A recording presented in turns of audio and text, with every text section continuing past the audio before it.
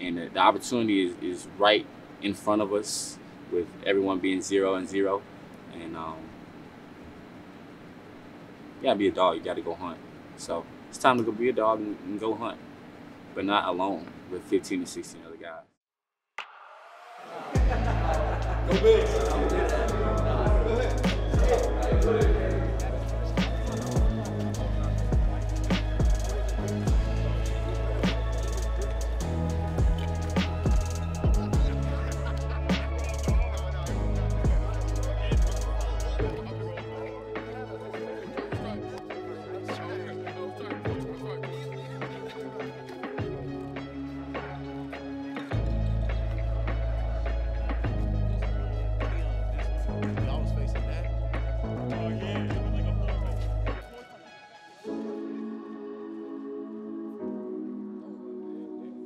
Same thing we said last game, hunt.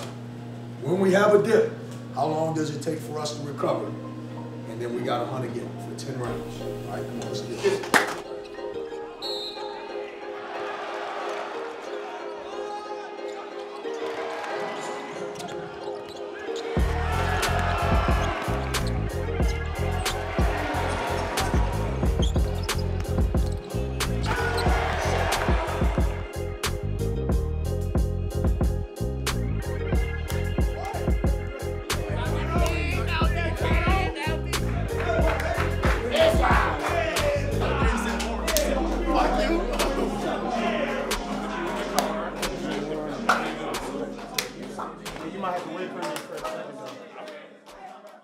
It is just us, you know, like you said, we have everybody who's new here, so you can't listen to the outside noise. You can't go on Twitter and look at what other people got to say about you, because they don't really know what's going on inside these doors, inside of Moody, inside of Crumb. Each and every day, the grinds and battles that we have these guys going through every day, and the ups and downs that we have to go through as a whole. People can look at you one way and say, oh, things aren't going great for this team, we're just going to give up on them. But between the lines and inside this program and family aspect that we're trying to build, we know we can't give up on one another. It's a long season.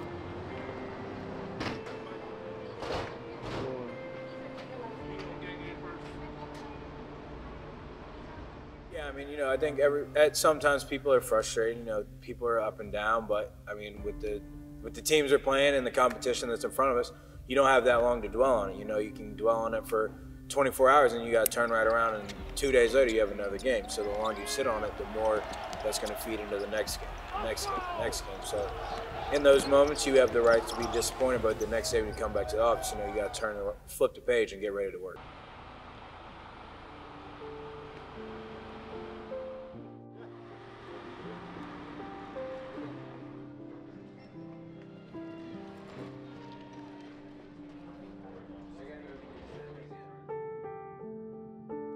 Ian Amberson from Toronto, Ontario. And Coach Rob told me from the beginning that like you can go to a lesser school and get playing time and all of that, but you will really learn something and really develop and play against guys who are at your level every day. So if you have a chance to start, which I see you starting, is what he says, but I see you starting in the past, that you see that you earned yourself that spot because you've been playing guys every day at your level, and now to be starting, that's who I see you being like.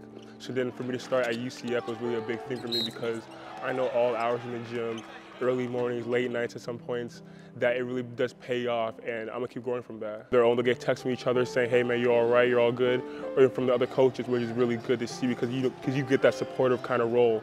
So you don't feel alone and you don't feel like you're in like your own kind of zone when you're on this team. You feel like you're all together and you can really trust people who you're with. My name is Vinny Coludi. I'm the basketball performance coach here with SMU men's basketball.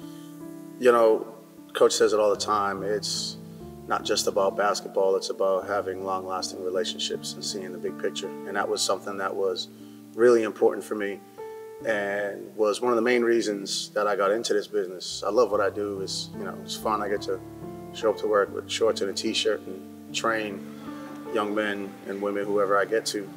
But at the end of the day, if you can build up somebody's individual characteristics, they become a better basketball player, but they also become a better man, and wins come with that. But it's really about developing these young men's resiliency and mettle through what we challenge them through, whether it's on the court or in the weight room. And that was that was the values that I agreed with and why I felt so connected when he asked me to join his staff.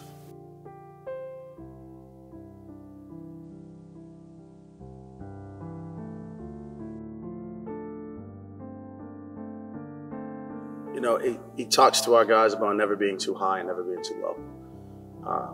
And throughout life, we are always going to have speed bumps. And it's about keeping a level head. And I think he walks that every day. Whether we're in practice, whether in games, he doesn't let himself get too hyped up.